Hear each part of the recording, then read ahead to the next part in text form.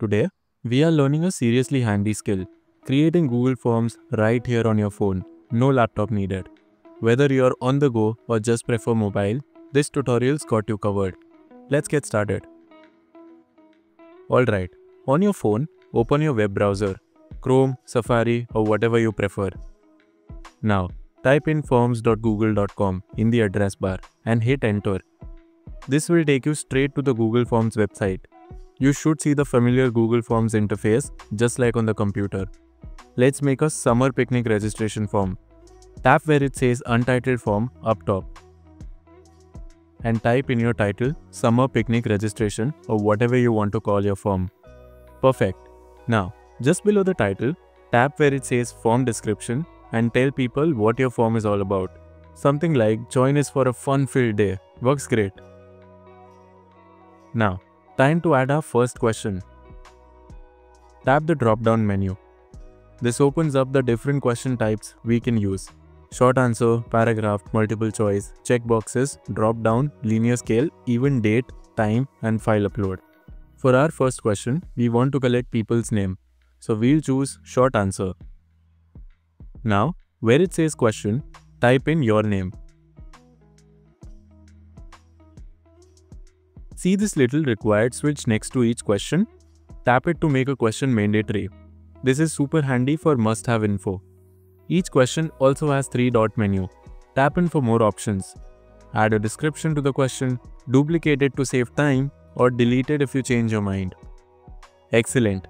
Now tap the plus button at the bottom left to add a new question. This time, we'll ask for email addresses. So select short answer again and type your email address as the question. Google Form is smart enough to know it's an email and will check the format automatically. Tap plus for another question.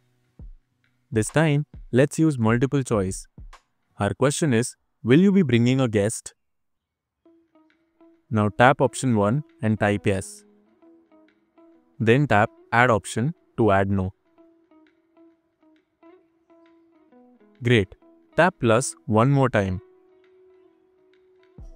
Let's see paragraph for this question. This will give people space to write a longer answer if they need to. We'll ask, any dietary restrictions?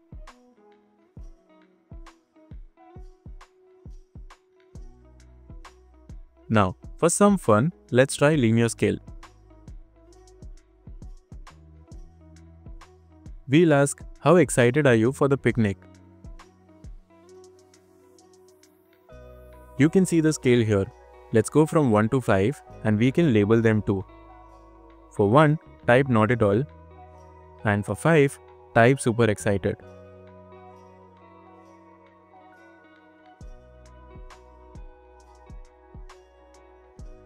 Okay, let's check out the settings. First, we have the quiz option. If you enable this option, it will turn your form into a quiz. You can choose to release grades immediately or later. You can also decide what respondents see, missed questions, correct answers, and point values. Finally, you can set a default point value for all questions. Next, responses. This is where you manage your data. You can collect email addresses, limit responses to 1 per person, and allow editing after submission.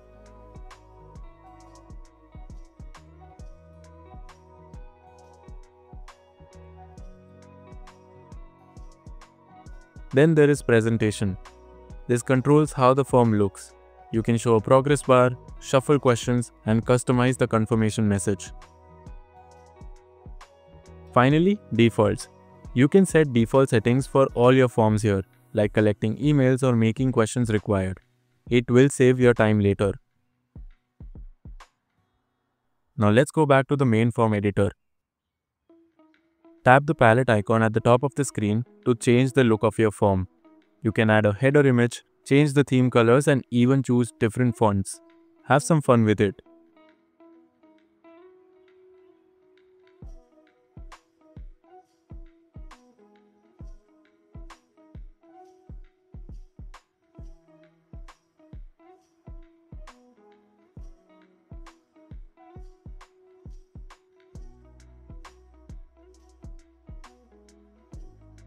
Happy with how it looks?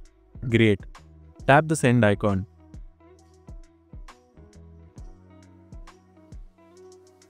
You can either send it directly via email or you can copy the link and share it anywhere.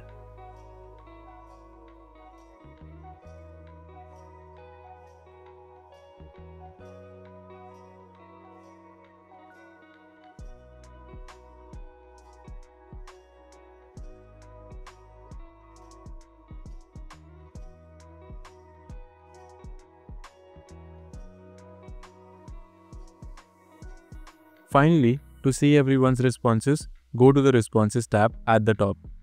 Here, you'll find a summary of all the answers and you can even create a spreadsheet to organize the data. And that's it. Creating Google Forms on your phone is that easy.